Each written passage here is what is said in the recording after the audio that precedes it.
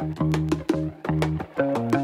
John Mallet, hair designer in the fashion industry. Also, I'm working for the red carpets, cinema, and around the world for Cannes Film Festival, for the Oscars.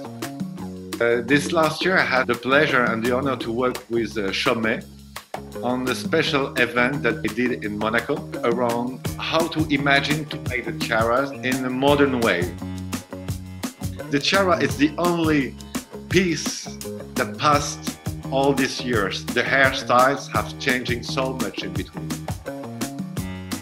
It's giving so much light in the eyes. And when you wear this kind of tiara, I'm sure you feel with an amazing power.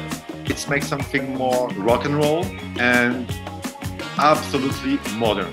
My favorite tiara was the one with the ears of wheat, that it's just unbelievably beautiful, so lightning in the hair. It's a piece of art. It's like a mobile. This tiara, you can take off each pieces after one if you want. The idea by Chaumet, it was the idea to could wear differently these pieces. Today, from my point of view, to wear a tiara, it's absolutely more than important that we think that it's just like, I had the tiara on the table, I just go out like this, I put the tiara on and I'm ready to go. You have to make a construction in the hair to make sure that the woman can go outside, can dance, can go to dinner, move, and the tiara don't have to move a millimeter.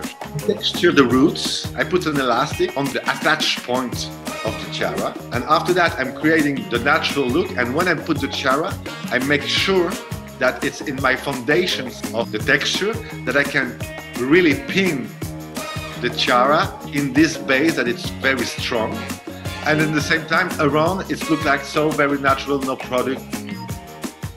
Just, you can imagine you come out the hairdresser's place and you had a very sexy moment with the man of your life. And just after that is the right moment to put the tiara on. See what I mean? In the look, it's this. Refresh, like you didn't make any effort. Today, I think to wear a tiara, be natural and working like you don't have any tiara on your head. And this is going to make the difference. Thank you very much.